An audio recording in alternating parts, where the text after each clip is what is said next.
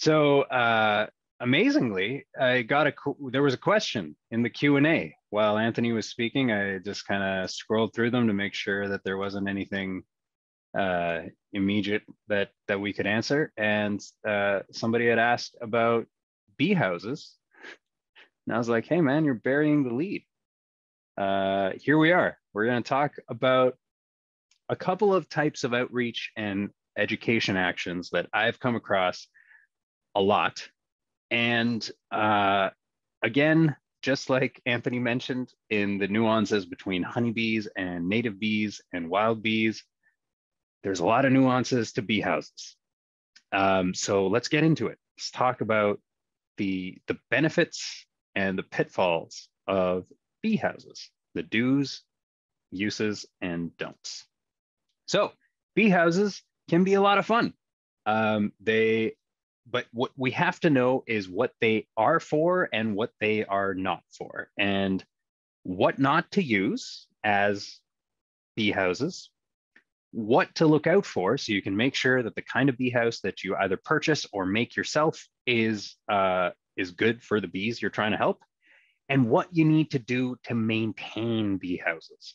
This is something that I have consistently come across where folks they have a bee house that they'll purchase, and then that bee house will never really get cleaned or maintained. And that, there are elements there. Part of that is that perhaps the bee house you bought just didn't come with any kinds of instructions. And that's part of what we're going to talk about today as well, is looking for the specific nuances when trying to either purchase or create your own bee house. So most of you will be familiar with bee houses that come in all sorts of shapes and forms. Particularly artisan ones will just have old scrap wood filled with pithy stems, and there's variation of types of types of stems and types of materials used within the same house structure, different sizes, diameters of holes of nesting cavities, different lengths of nesting cavities, different colors, and so on. You can find them in all kinds of ways. But what we want to try to think about is, why is it that we're trying to use bee houses? We're trying to use bee houses to provide more nesting habitat for our native bee species. We're trying to create bee houses to perhaps support pollination services in your neighborhood or in your farm or in your garden or in your yard or in your balcony. Maybe we want bee houses because they're particularly educational. They can engage people of all backgrounds and ages. They can be quite fun. Can they help in conservation? We'll come back to that question. When we're thinking about creating bee houses, we have to think about it from the perspective of bees. For us, they can be really fun and really engaging. We can have a real intimate look, an in-depth look into the life cycle of pollinators, of bees, of these solitary creatures that are very hard to study or learn about otherwise. And they can be really impactful in public engagement because you can show people the different kinds of ways that people live. This is an example of a pop-up apiary nesting habitat that showcased all kinds of different habitats for carpenter bees, for cellophane bees, mason bees, all in this one apiary that also showcased honeybee habitat, just to show all the different kinds of ways that bees can live. And it's quite a powerful way for people to be able to engage once again with this very secretive part of ecology that they wouldn't normally come across. And they can be really, really fun to engage youth, especially kids. They really love the ability to see the development of these tiny, incredible creatures that help make the world turn.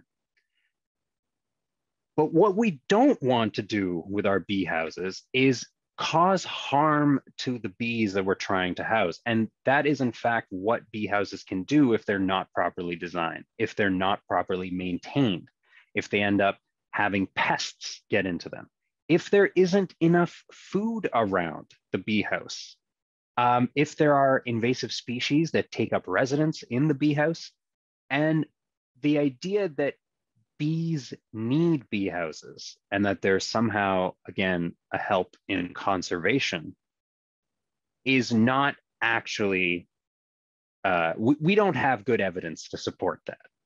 And that's primarily because of this photo that I am sure you are all fairly familiar with at this stage. The life cycle of our common solitary bee species. These are non-ground nesting bee species. So starting with the adult comes out in early spring, goes around foraging, gets prepared to create her nest. She uses all of her resources to lay these eggs, create her nest, provision them with pollen and some food as much as she can. And then those larvae then complete their life cycles within hollow stems, pithy stems, and move on for the next generation. Slightly different from our ground nesting bees that do the whole situation that the pithy stem nesting bees do, or the cavity nesting bees do, but instead do it in an underground chamber.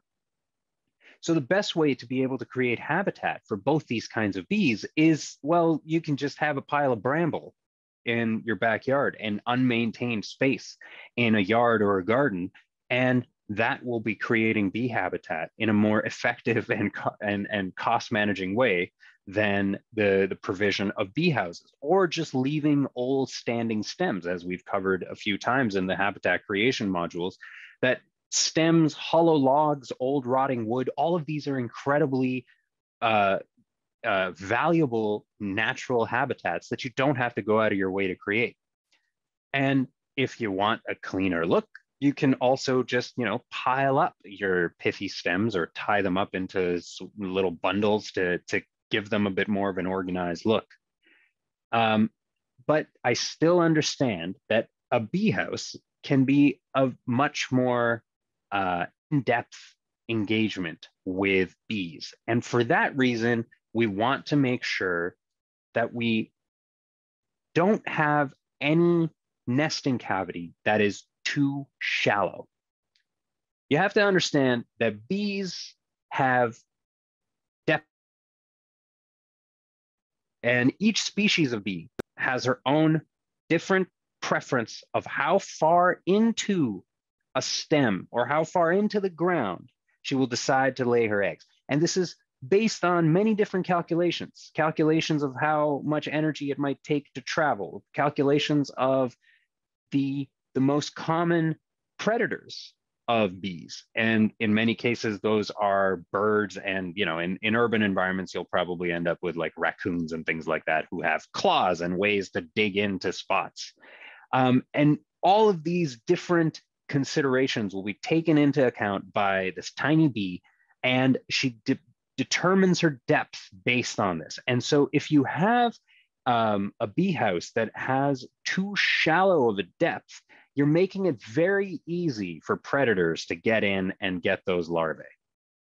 You also don't want too many cavities, because if you condense the population of these typically solitary creatures, not like honeybees, remember, honeybees live in giant colonies. These fellas are individuals that mostly live alone.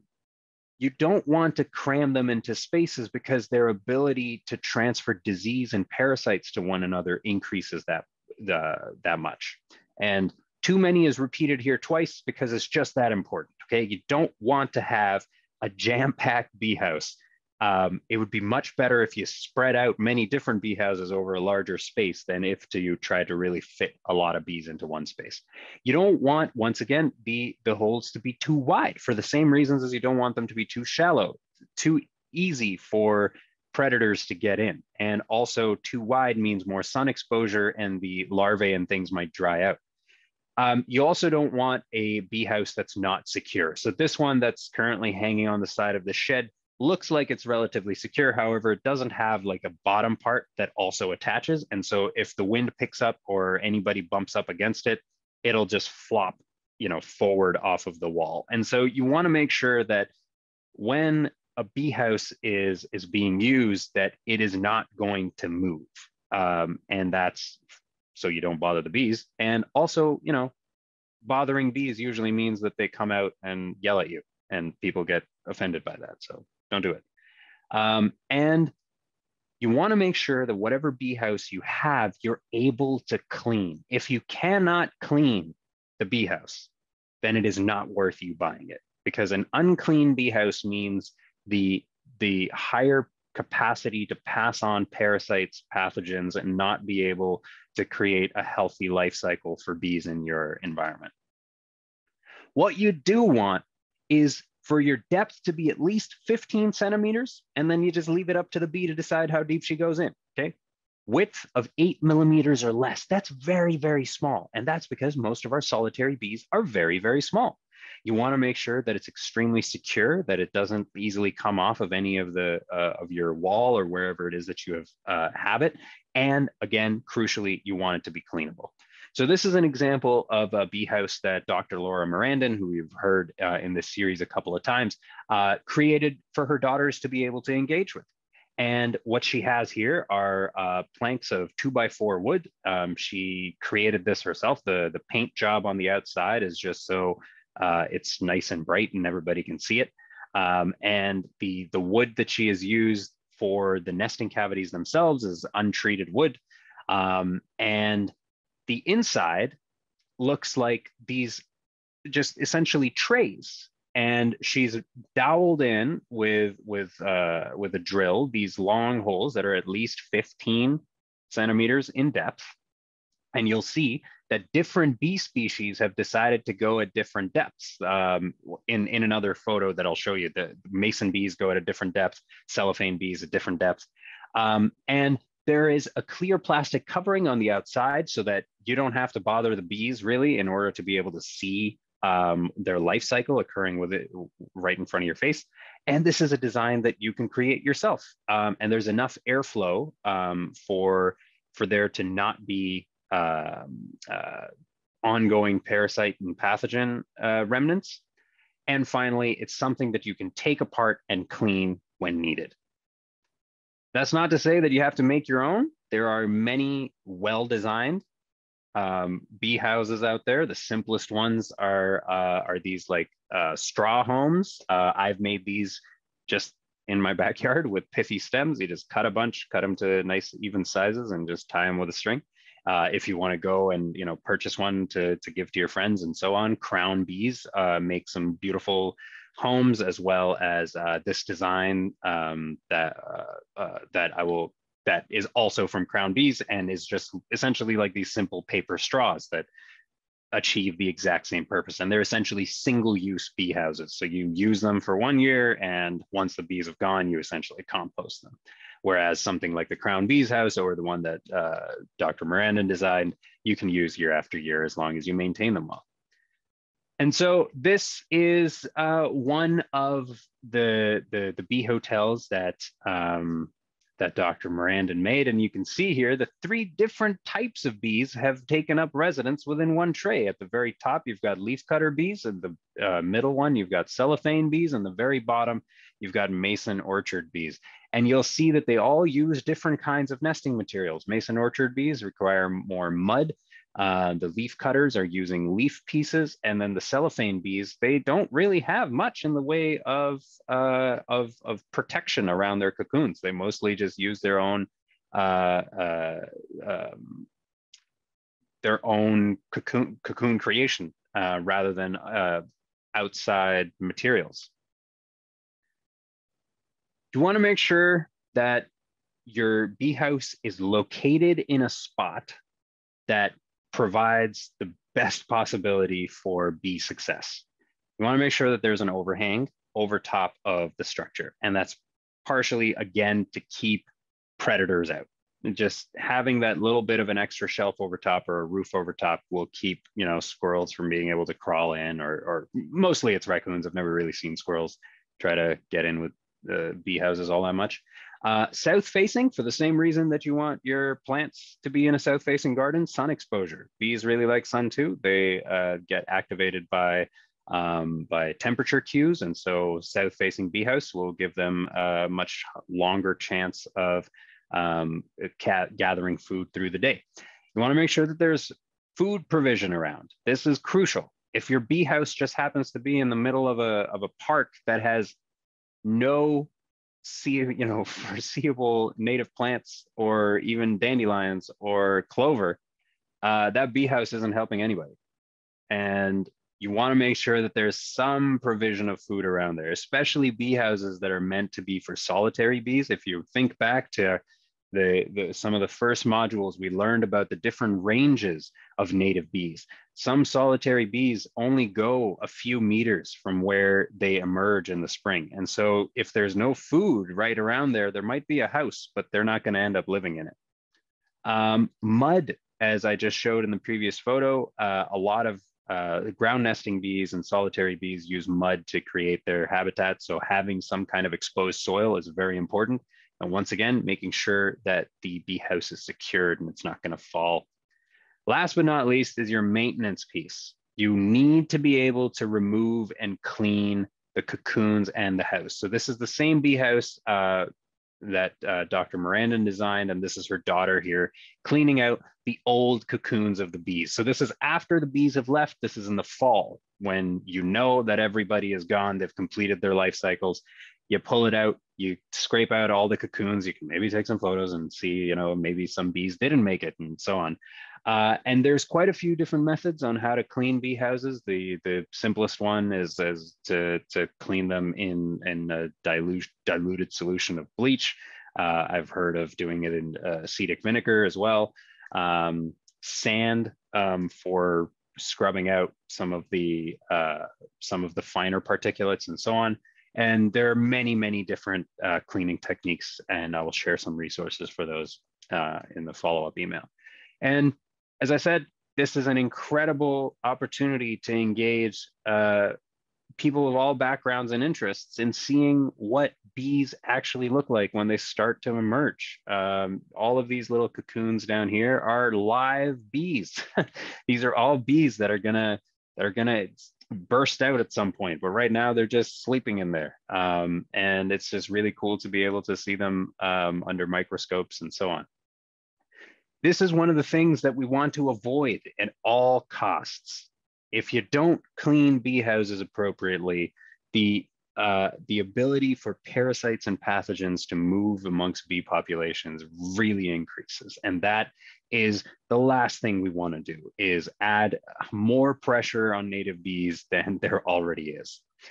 If you're maintaining a bee house that's in a community garden, have like a cleaning party, engage everybody. It doesn't have to be a thing that just one person is responsible for.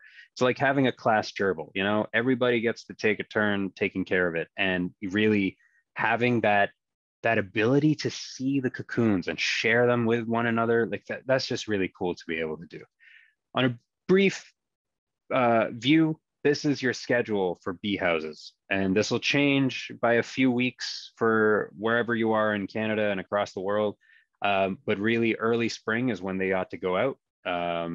And if you have cocoons from the previous year, if your bee houses are ready to go out, they can go out in the early spring. In the spring, you're just observing. Same thing all the way through the summer into late summer. You're really not doing anything. You're just observing. And in the fall is when you remove all the hollowed out cocoons and clean, store.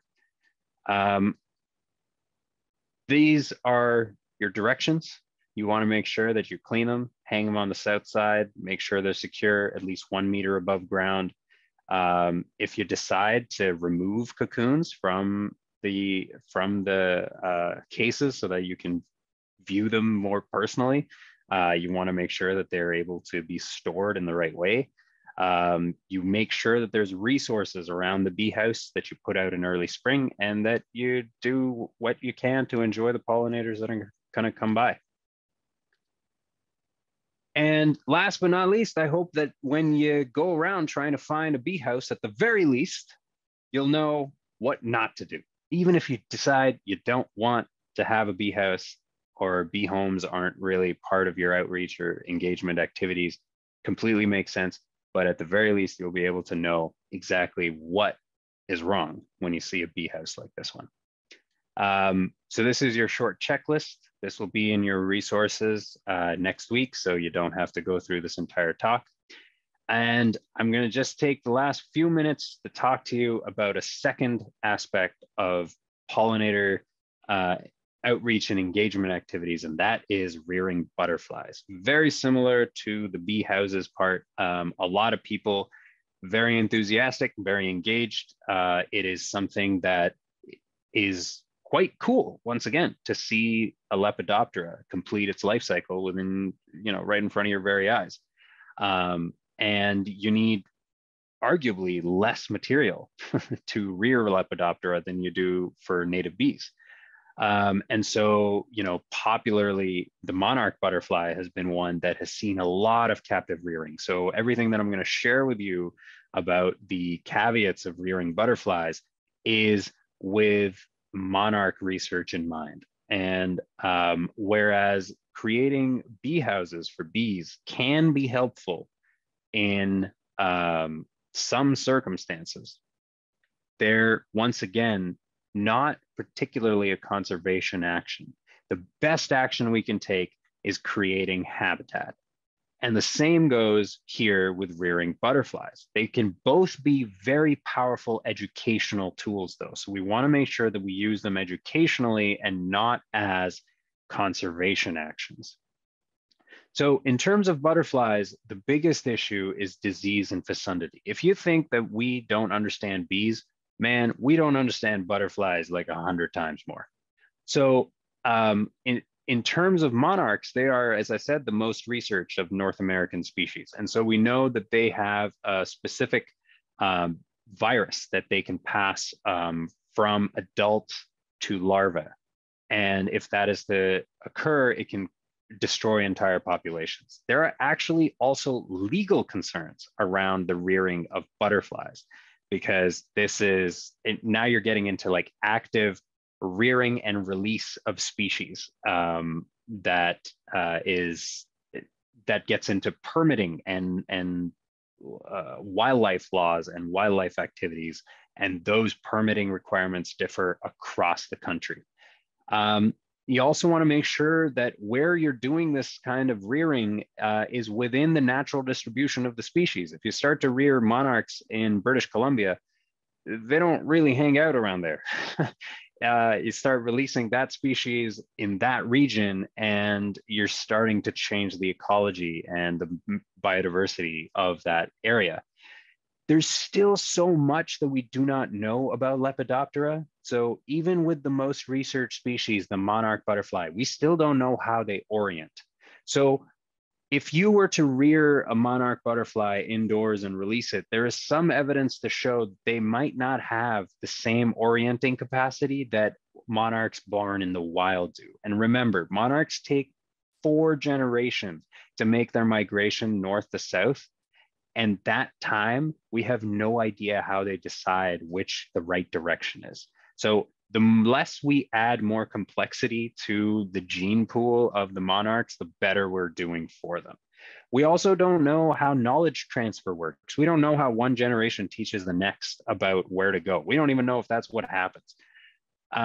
And we also don't know how different species, how different populations respond to captive rearing. So, if we've learned something, oh, great, it's possible to do with monarchs. But if it's possible to do with native swallowtails, should we be doing it with native swallowtails? We don't really have these answers.